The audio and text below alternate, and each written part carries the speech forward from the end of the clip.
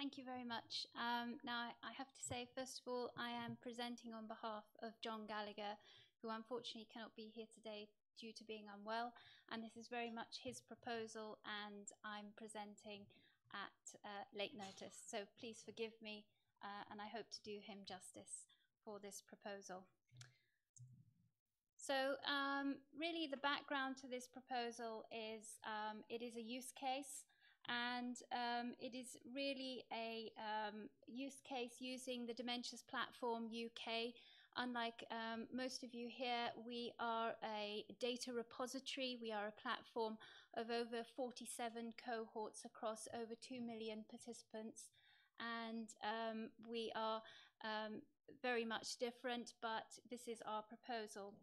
So IHCC is predicated on the value of improved data access, and likewise so is DPUK. And really it is about identifying the challenges of improving data access and finding solutions to these challenges. And I think that's what we've heard throughout today. And I know it's been a very long day, and I do have quite a short presentation. I'll try and make this very brief for you. And the proposal, although it's a scientific proposal, it is a proposal to use precision medicine approach to multi-morbidity as a use case to identify and quantify governance, practical and scientific issues that help and hinder collaborative data access. So the proposal is to use the DPUK data portal as a trusted third-party environment, enabling transparent consortium-based collaborative research. So the research question: how can an integrated analysis of survey, omics and electronic record data inform disease etiology, disease risk prediction, therapeutic target prioritization, and fundamental biological insight? So triangulation across data modalities and across data sets will be achieved using standard regression and machine learning approaches. Beyond direct scientific interest, findings will be used to identify the strengths and limitations of IHCC datasets and inform the development of IHCC data standards and access policies. The IHCC Cohort Enrichment Program. So a few facts about the data portal. We've just submitted a data portal paper to bioRxiv. This is available, and this outlines full details of the actual data portal. So a few facts about it. We have a secure, fully auditable environment. No change occurs in legal status of data once it's uploaded onto the data portal. Not all data is actually uploaded from our cohorts. Some cohorts are part of the data portal, but they choose to keep their data outside of the data portal. No loss of control over data access and use by data controllers takes place.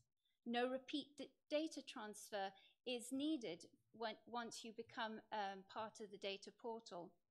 Data cannot be downloaded. We operate a bring researchers to the data model. Data, however, can be removed on request of the data controller at any time.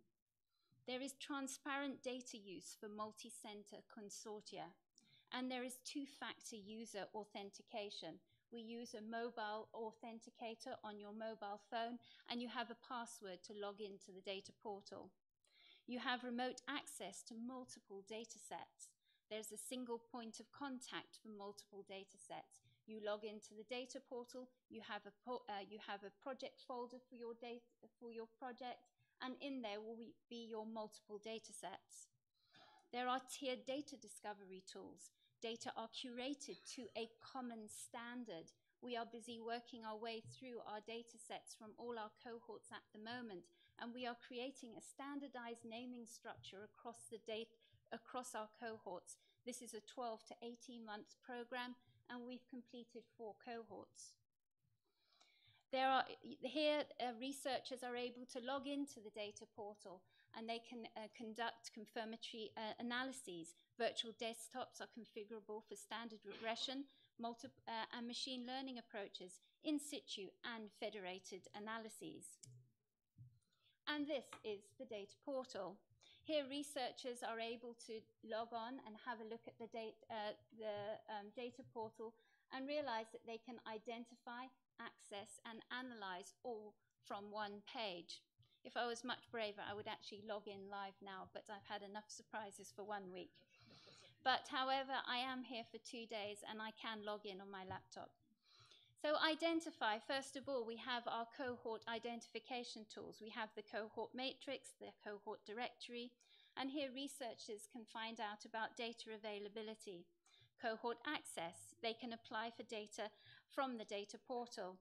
They can go through the application process. We have user guides. We have guides on working with big data, for example. And analyze, they can access the analyses environment from here and are developing imaging and genetics platform, which we're busy developing right now. They can access this from this one single page. Firstly, just a couple of screenshots from our data discovery tools. This is our cohort matrix. Along the left-hand side, you can see there's a list of our various cohorts going down on the left-hand side with some demographic variables.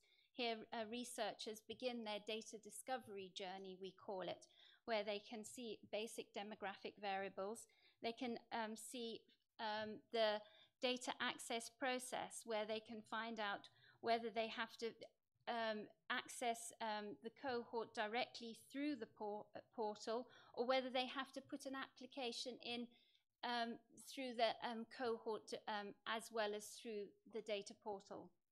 They can also see what type of data sets are available, whether it is the full cohort of data, or perhaps there is just home interview and imaging data, or whether there is just phases 1 to 5 of the data, for example. So all the information is available on the data portal for them to see exactly what they can apply for to answer their research question. Likewise, the researchers can move on to the cohort directory. And here we have an example of ELSA, the English Longitudinal Study of Aging. Now, all our data comes to us in various forms. Some of our cohorts give it to us in multiple data sets. ELSA, for example, comes to us in 53 to 58 different data sets in Excel spreadsheets.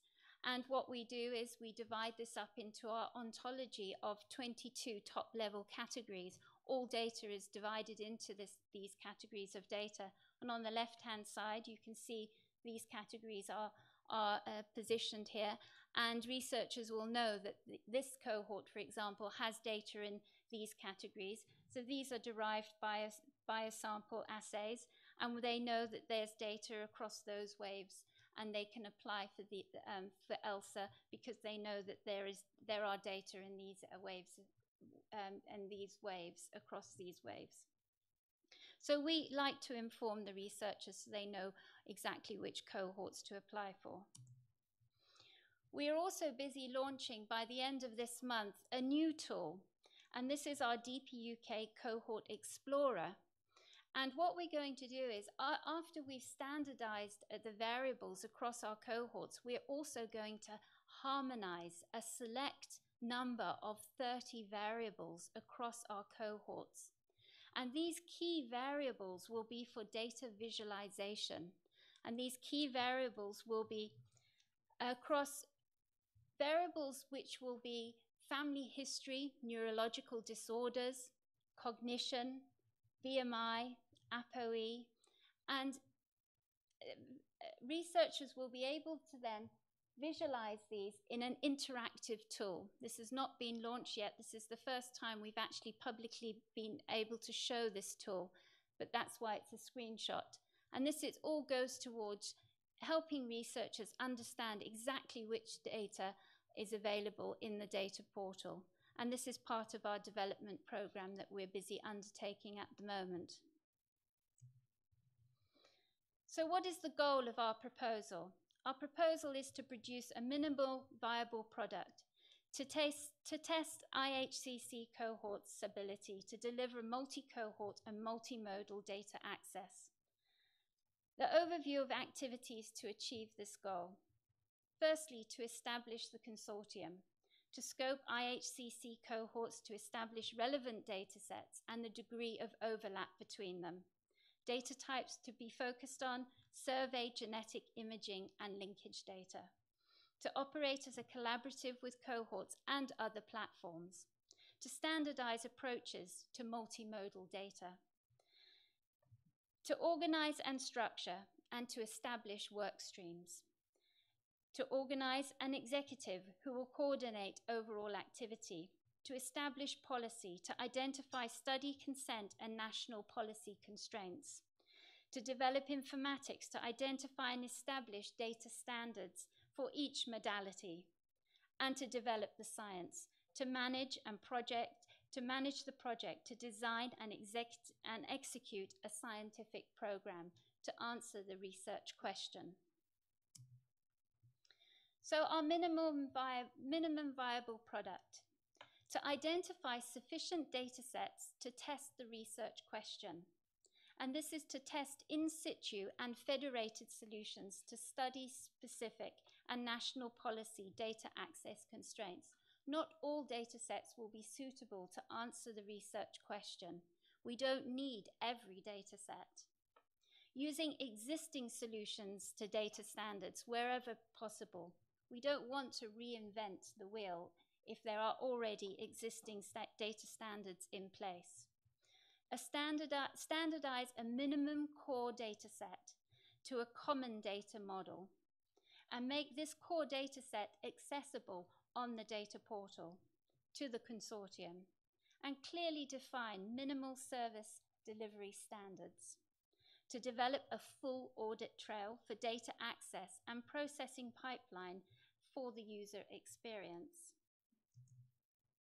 Our timelines: months 1 to 6 to establish and organize the consortium, define leadership structures and member contributions, and to define the MVP. Months 7 to 12 to establish the work streams, the executive, the policy, the informatics, and the science, and to coordinate the analytic strategy for in situ and federated analyses.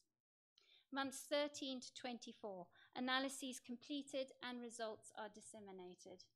Reviewer user experience, review the barriers, the challenges, and the successes of the project.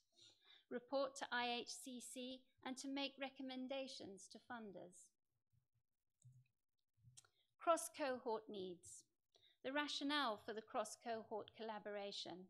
This project is designed to address questions that few cohorts can address independently, to identify the challenges of cross-cohort collaboration, to inform the added scientific value and technical challenges of analyzing multiple independent data sets, to list activities that will draw activities from cohorts and resources, making cohort data accessible to third-party researchers. Consortium membership will not necessarily be limited to those contributing to this project. To develop strategies for analyzing multiple data sets. To identify and establish data standards for different data modalities. This is a need. To identify those cohorts and resources, cohorts with combinations of data types. This is a need as well, to identify, to record, and to have this in one place. And also to identify those specialist data platforms that can contribute to this project. Resources required. We already have the infrastructure in place. So option 1 is to use the proposal to inform IHCC on current data access procedures. Option 2, to include option 1, but also to develop ergonomic data discovery tools above what we already are developing. And option 3 is to use the proposal to enrich existing cohorts with genotype and sequencing. Thank you.